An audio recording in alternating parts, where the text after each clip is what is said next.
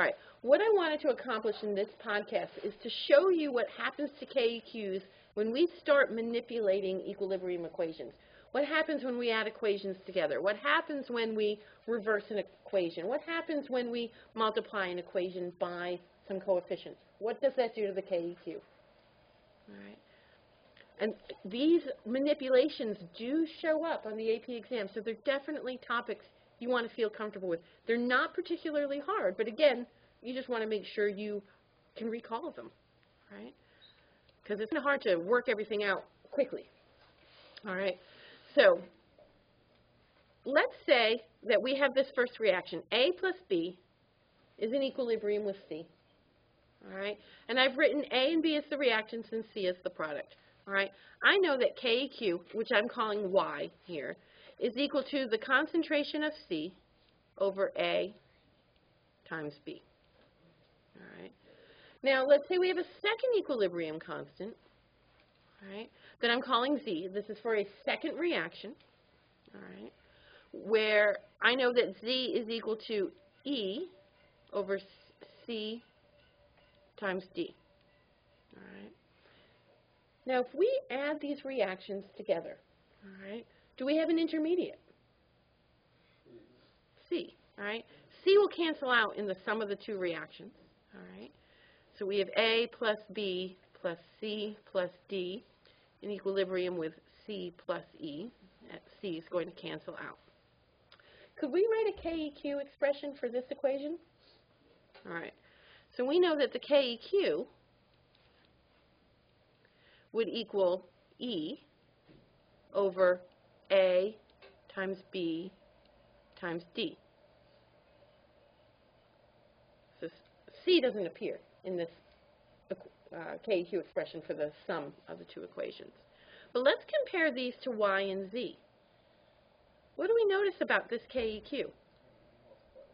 If we multiply Y and Z together, we get the KEQ expression that we just derived. All right? And so this is an important point. All right? If I add two equations together, the KEQ is the product of the individual KEQs. Can you guys remember that?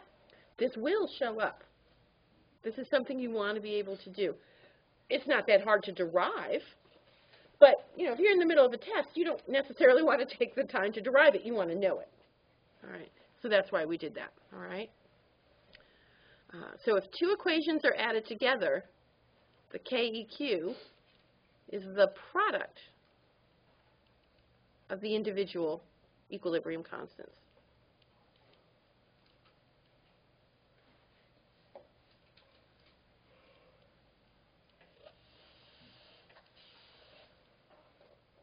All right. I have seen from released AP Chemistry exams multiple choice questions where they talk about this a lot. So I know it has appeared in the past. I don't know what the current test will be because we're not allowed to discuss it and I don't see all the released exams, but we want to be prepared. All right, so that's if we add them together. All right. Let's talk about what happens if we write a reaction backwards. All right, so we just looked at this equation. All right, we know that KEQ was equal to C over A times B. All right. If we have the reverse reaction, so we now write C as our reactant and equilibrium with A plus B. All right. The KEQ we get for this, I'll call it K prime, all right, equals A times B over C. All right. In other words, this is the inverse of what we saw before, right? It's the reciprocal. It's 1 over Y. All right. So if you reverse a reaction, the KEQ will be the reciprocal of the previous KEQ. Is that too hard? All right. Where this gets tricky is when they start putting different manipulations together. All right. But if you know what each manipulation does, you can put the pieces together. All right. If a reaction is reversed,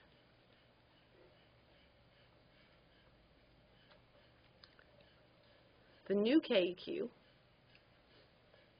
is the reciprocal of the original KEQ.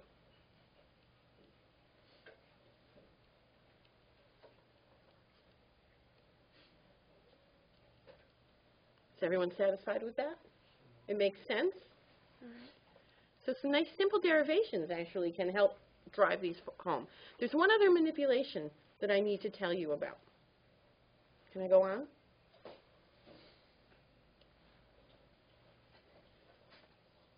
Okay. The other thing we can talk about is, what if I scale the reaction up? All right. So if I multiply this equation through by 5, so if I have 5A plus 5B in equilibrium with 5C, can we write a new KEQ expression?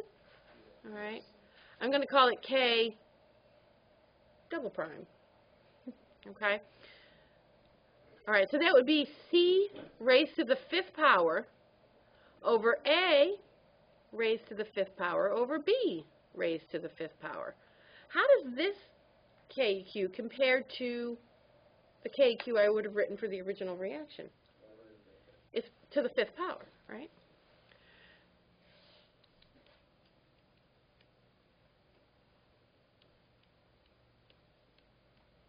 All right. So if you multiply the reaction by some coefficient, the new KEQ is the original KEQ raised to that power.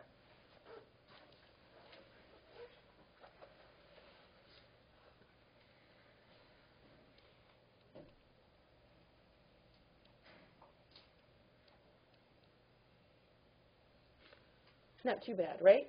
But if you've not seen these manipulations, they'd be really nasty things to throw at you on a test, right?